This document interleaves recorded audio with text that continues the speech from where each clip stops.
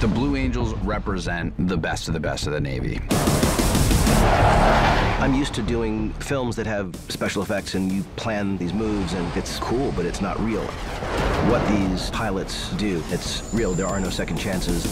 It is truly a life and death demonstration.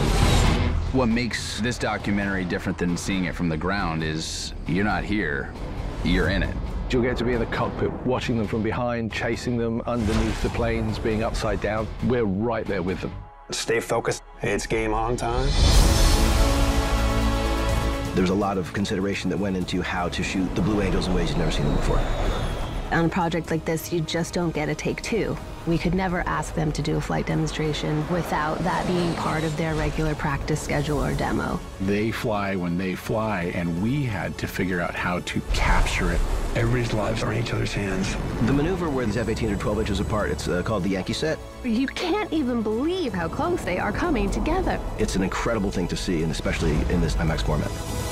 There are moments the world will slow down for just a couple seconds. We just come off of Top Gun Maverick and became known for dynamic, high-action jet aerial work. Never in the history of motion picture aviation has a civilian camera helicopter been approved to be inside the Blue Angel demonstration.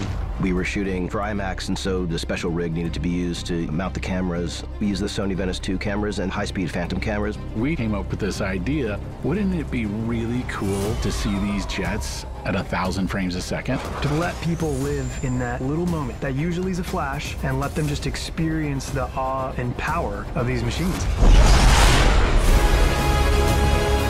I really feel so proud of this documentary because I get to put the real heroes on screen. It's the closest I think any of us will come to being in a cockpit with these pilots. It's a remarkable thing to see.